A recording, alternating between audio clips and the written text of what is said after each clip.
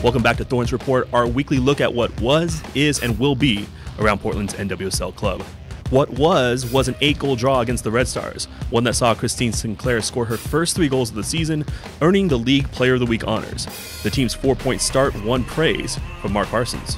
We continued creating chances and continued to score 4 goals away at Chicago, and look back and think, wow, we could have grabbed 1-2 more goals is a huge positive, and you've got to be happy with the outcome. After spending last week on the road, the Thorns returned to Portland ahead of Sunday's trip to New Jersey and Sky Blue, a team that always gives the Thorns trouble.